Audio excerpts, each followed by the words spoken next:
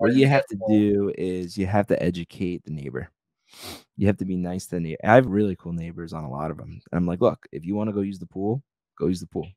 You want friends that are coming into town, I'll block off that weekend for you, it's all yours." Because without them and if things go wrong, I want them to call me. Right. And it is messed up, if you bring in some nasty people into the neighborhood and they don't do the right thing.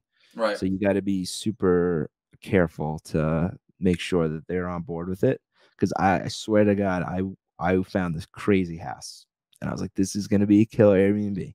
And I walked up, and before I was under contract, actually. I walked over to the neighbor, I knocked on the door, and he comes out, he's in a sheriff outfit. And he's like, "Yeah, I'm the local sheriff. I'm the detective."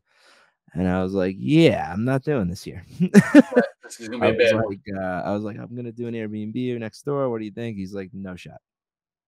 He's like, "I don't want that around here." And I was like, "All right." So I canceled the deal. So you got to do your research.